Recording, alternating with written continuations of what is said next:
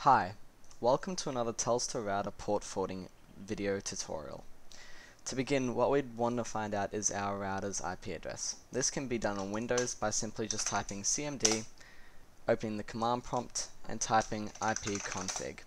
It'll tell you, this is your default gateway IP address, and this is your computer IP address. If we want to find out the IP address on Linux, you would simply just type IP root, and it'll tell you your source IP address, which is your machine IP, and your router IP address. The next thing you'd want to do is you would want to sign in to your gateway, your router UI. So this would simply just be done by entering your router's IP address up here. The password field is typically either just the username admin and the password is blank, password, or if you have a business router it will be just Telstra.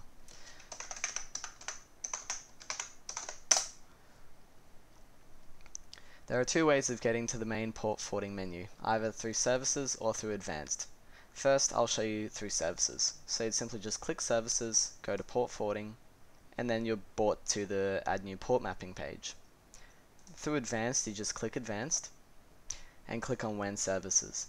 Wait a few seconds and it should appear with the menu. And then you can see add port mapping here. So what you'd want to do is you want to click add port mapping. First you want to start by giving the port mapping a name.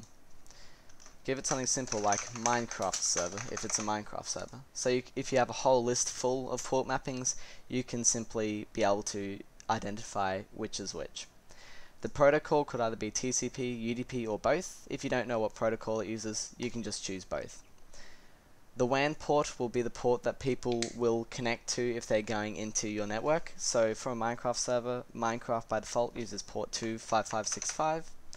And I know the Minecraft server hosted here is currently also on port 25565.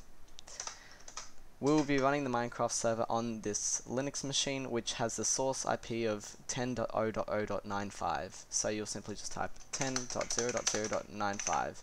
And in some cases it'll even show you the name of it here. But that should be it. You press plus, and after a few seconds you'll see it shows up here. If you want to verify and make sure that other people out of your network can see your server, you can just go to canyouseeme.org, type in the port that you just forwarded, in this case is 25565. It should already have your IP address here.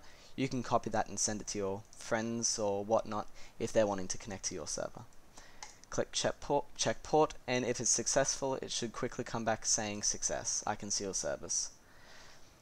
So I hope this video was helpful, and this is how you port forward on a Telstra gateway.